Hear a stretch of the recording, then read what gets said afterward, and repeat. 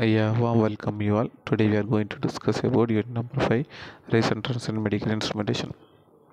Insulin pump. Objective to study about the concept of insulin pump.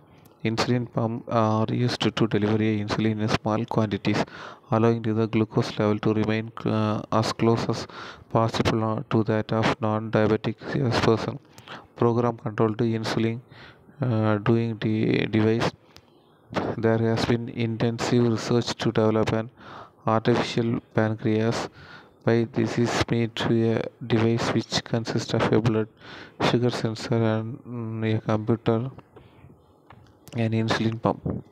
However, the development of a glucose sensor is probably the most difficult component of the system. The device can deliver insulin in two ways. The fixed program units with a preset 24 hours rate per time profile. An external program controlled portable insulin dosing device has the following design features.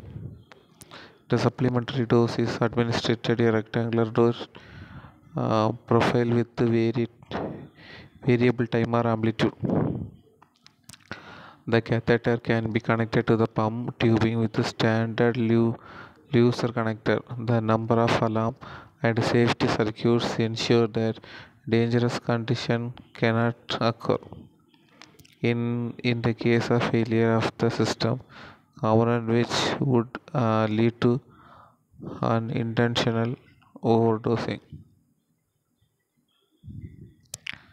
The electronic circuit is microcontroller based. The various input analog signals are given to the instrumentation amplifier for signal conditioning and multiplexed. The digital signal is then sent to the microcontroller. The main processing unit is device. Battery life indicator, relay and sample battery voltage, and sometimes temperature measurement. Thank you.